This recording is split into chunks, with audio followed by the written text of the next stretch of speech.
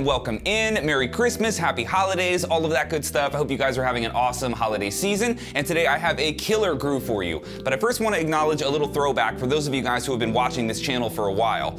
In October of 2015, I posted this lesson, and it was the first real lesson that I ever had go viral. And by viral, I mean drum industry viral, which is not the same thing, but we take what we can get. Now, over 6 years later, I don't know if this topic of tom grooves is still relevant or interesting because I have turned into an old man since then, but I at least think this particular groove is worthy of a breakdown. So I first wrote this groove specifically for my announcement video with Pearl because I got a brand new 6-piece drum set and I wanted to make sure that you guys could hear this entire kit.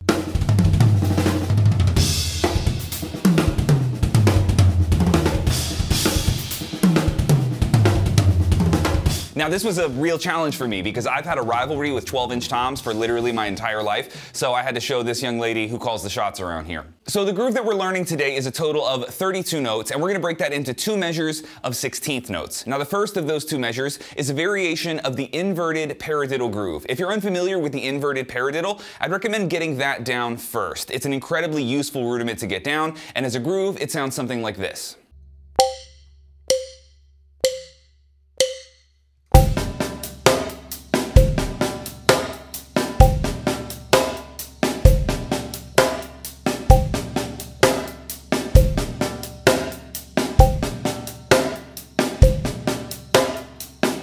So if that feels good just as a framework, let's take a look at the actual variation that we're playing for today's groove. We're gonna work our way up to the downbeat of 4 in the measure that you can see on the screen now. And this is still basically an inverted paradiddle groove, but there are 3 key details that I wanna point out before we try this. First, we have a kick drum underneath that right hand on the of beat 1. And you wanna make sure that you really nail that kick drum because it adds a lot of feel to the groove.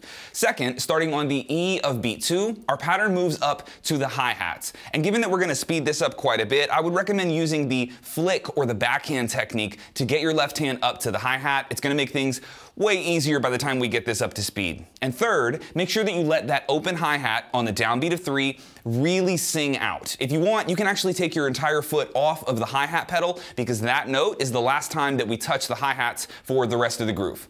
Okay, so with those 3 things in mind, let's get our first section out of the way, stopping on the downbeat of 4 with that snare backbeat. We'll try this out at 2 speeds.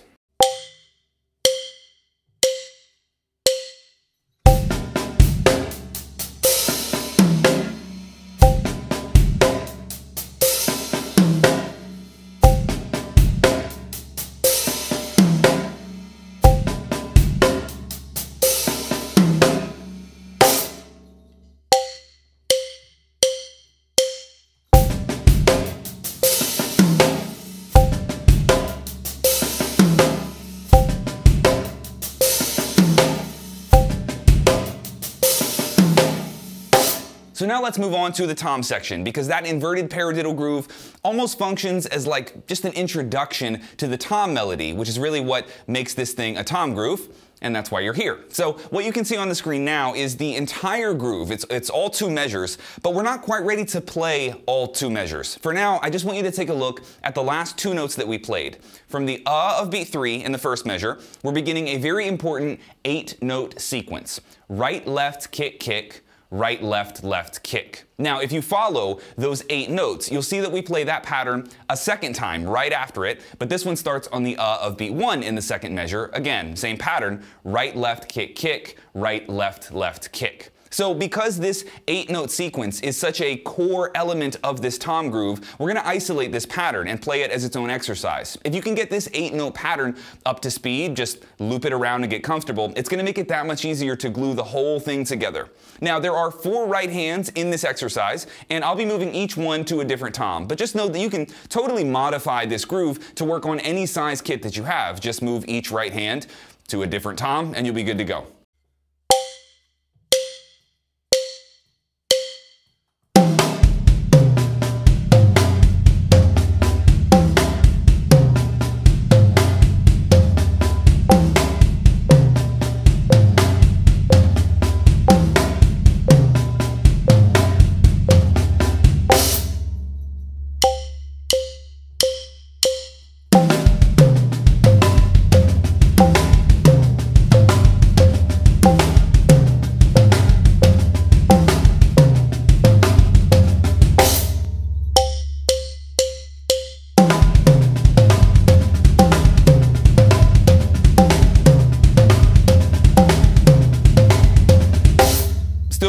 Not horrible, right? So now I want to bring up again our full 2-measure groove. And you might remember that that 8-note pattern does not actually begin on a downbeat in the full groove. Remember the way that we just played it when we isolated the pattern, it was starting on the downbeat, but it's kind of displaced in the full groove. This does make it trickier to hear, but at least you'll have the muscle memory of the pattern itself from the exercise that we just played. Alright, so we've learned the intro of the groove in the first measure. That was our inverted paradiddle. Then we learned the 16-note sequence that makes up the tom melody, and technically there are only 5 notes remaining that we haven't covered. We're ending this groove with a 5-note pattern of right, left, kick, right, left. Now for those last 5 notes, I like to play the first right hand over on a floor tom because it will already be over there. But for the second right hand, I like to bring that one back to the snare drum so we can end this groove with 2 loud snares, and it puts us in a good physical position to start the groove over. And now we've reached the inevitable moment of every drum lesson where me continuing to explain things is no longer helpful and we just need to hear this thing all glued together. I'm going to slow these 2 measures way down to a nice practice tempo, and then we'll build up some speed. Good luck.